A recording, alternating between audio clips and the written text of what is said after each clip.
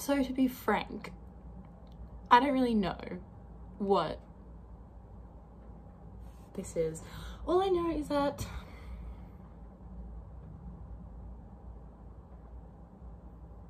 I'm bored. All I know is that I'm bored. That we've gone into another wave of lockdown. I live in New South Wales in Australia. I live alone and I am running out of things to do with my time. I'm running out of things to do in this house. I'm running out of messes to clean up, and I'm running out of things to do, and I'm running out of things to watch on YouTube, and I'm also running out of patience for seeing a lot of people living these really beautiful lives. And I mean beautiful in the sense that I know that these people are really aesthetically driven, and I respect that in the sense that they know how to take a good shot, and they know how to make breakfast look beautiful, and they know that it is necessary to have those shots of them walking in between frame and frame for sake of continuity and story making and everything like that. But it kind of just leaves me, although psychologically you watch it and you know, like their intentions are to make something beautiful that people could enjoy, to make content that can make people happy, and I am not shitting on it at all.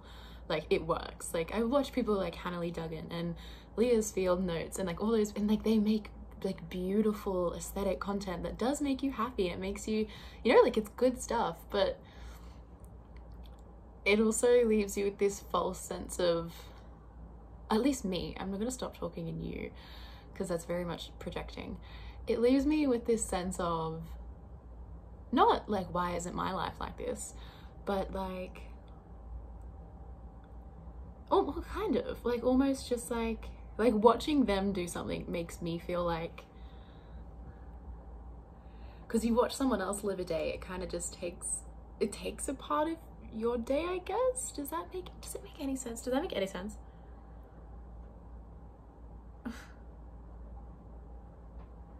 I don't know. All I know is that I found myself, especially over this pandemic, and especially over living by myself, over like transitioning into living by myself, although I think it's one of the best decisions I've ever made in my entire life. Adjusting to that has been really strange. Because I've lived with people for a number of years, including my family and like just other people, and I have ADHD, right? And if you know what that is, I think everyone knows what it is, but it goes a lot deeper than what everyone kind of considers the extent of it. And there's so many people in here that talk about it, and I think it's something that I want to talk about because it's something I'm pretty passionate about, because there is a lot of misinformation around it and stigma and everything like that, but that's not really what I talk about. It is, one of my motivations is like other people, and I think maybe if you have ADHD, or I think other normal people, neurotypical, I think you'd identify with that, is the sense of like, if someone's coming over to your house, you're like, oh, I'll clean it, you know, like other people can be a really great motivation for doing things. But I found when I was living with people, it became more of an anxiety. It's a good motivation every now and again, but if it's your only motivation, then I found myself to just be living in a constant state of like anxiety and paranoia, and just this constant awareness that I was living with other people, and that I had to be perfect, and that I could never really have my guard down. That's also just a lesson on boundaries. That's a lesson on like me not having any, like looking back now, like reflecting that I didn't have a good sense of boundaries and a good sense of my space, which is something that I'm working on now. But now that I live alone, I don't have that. And I'm not saying that I don't really let my space like run into amok. Like, it's always clean. I like living in a clean, organized space, because that's how my brain just relaxes a little bit, as if the space around me is clean. Oh, fox rain.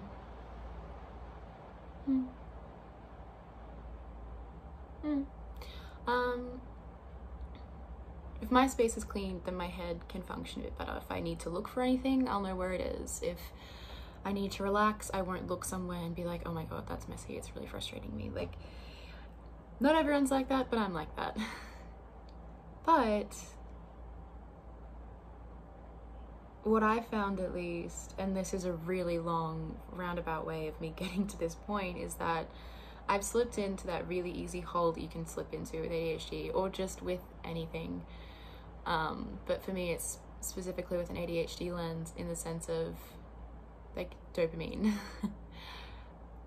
The easiest way for me, for my brain to get it, is to watch YouTube videos, and ones that are really pretty, and ones that are about like living just a really relaxing everyday life. And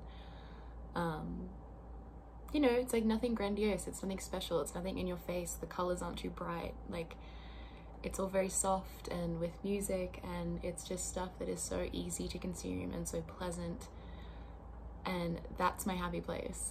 And that is such, oh my god. Brief thing, ADHD is, it's a problem with dopamine. It's a problem with your dopamine receptors in your head. You don't get it like normal people do.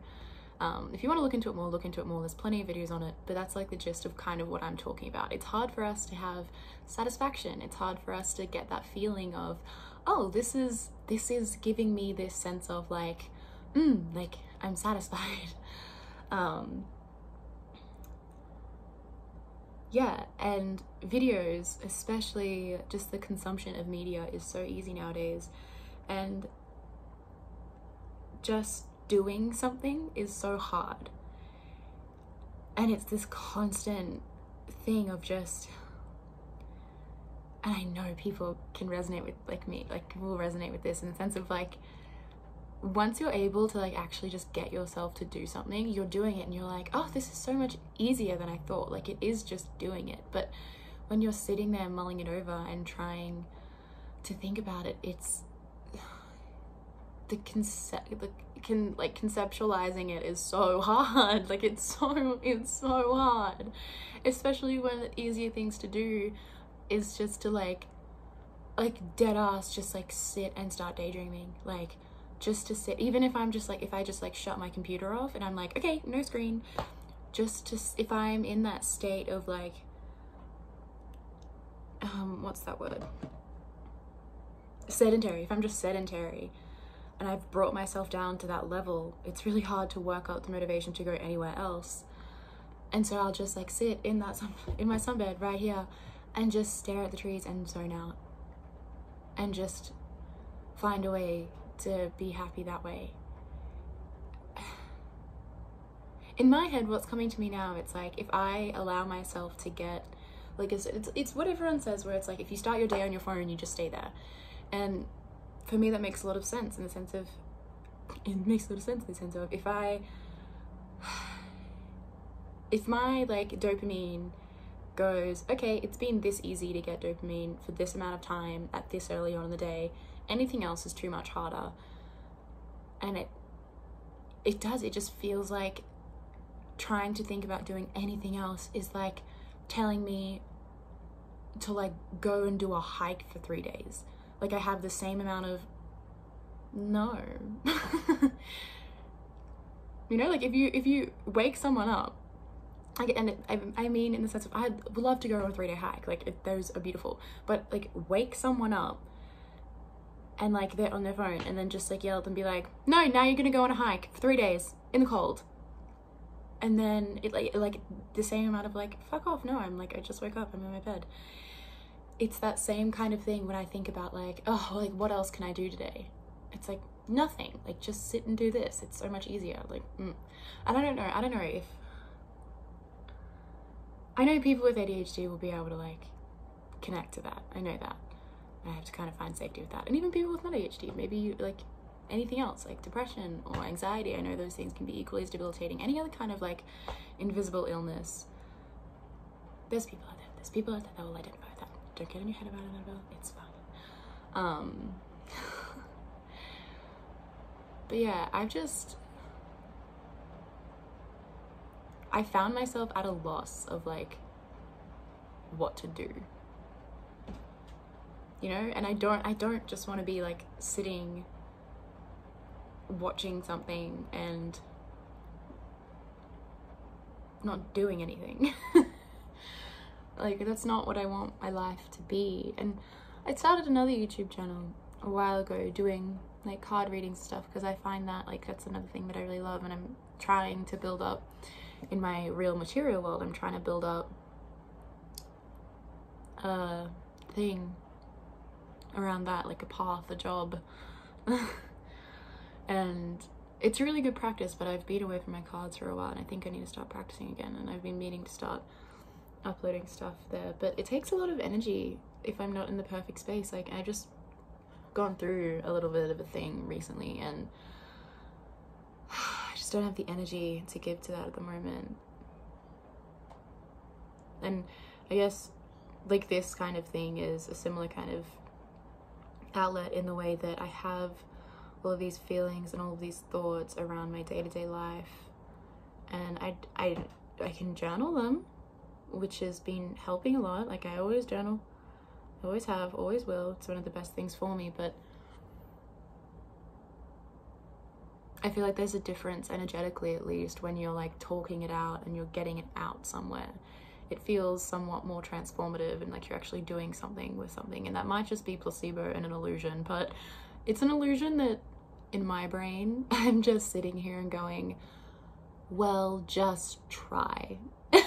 Like, just try it. Like, this is either the only thing that's ever gonna come of it, and then that's it, or,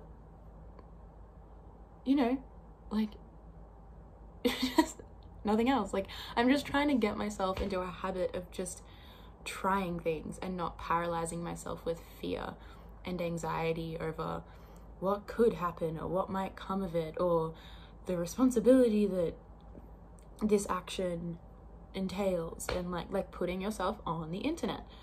Like, that's a thing. You're opening part of yourself onto a platform that potentially can be accessed by so many more people that you could ever conceive. But then, like, that's just me catastrophizing. That's me in my head going, oh my god, like, what if, when the reality is, like, 3 people will see this. Maybe not even. And then when I bring it back to that level, and it's like,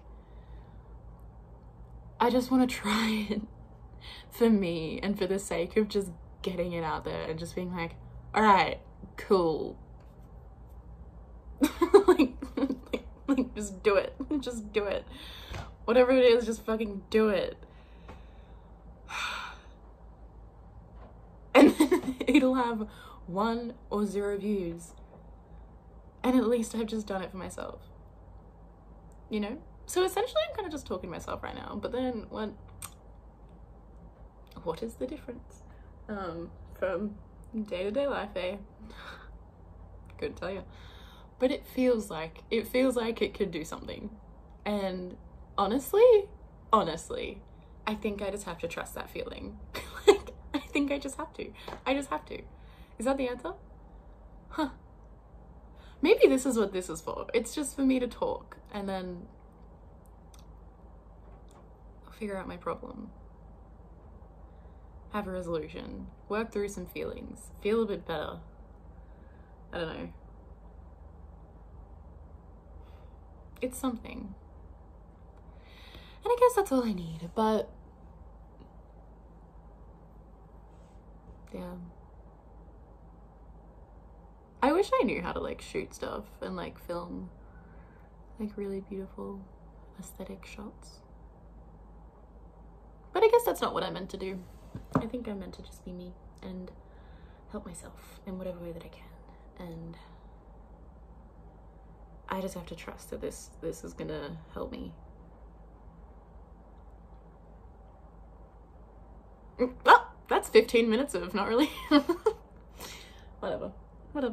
Stop thinking about it. Stop getting in your head about it. Just do it. Doesn't need to be anything, it just needs to be you, because you're only doing it for yourself. Wait, you can't even see my hand at that point, so what's the point? You just need to do it for you. I'm also not gonna edit this because I can't be bothered. I can't be bothered. I cannot be bothered at all. It's alright. It's alright. Dude, you've seen your other videos. 2 people have watched them max. You're fine. And if anyone else, if any of the 2 people sees this and they're like, cool. I dropped my dragon stuff on my nose. Like 3 weeks ago. And I think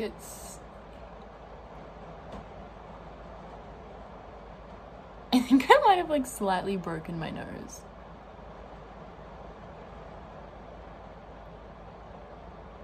Because it's healing, but now I have like a little bump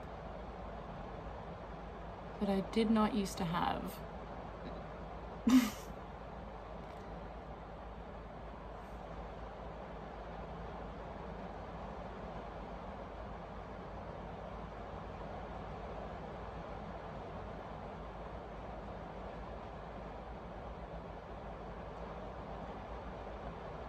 You probably can't see it. Okay, I can't be bothered to edit this.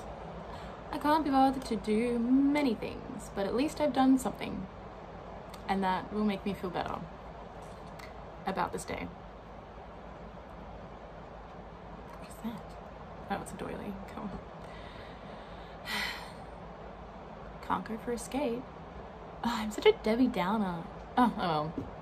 Such is life, you know? Such is life.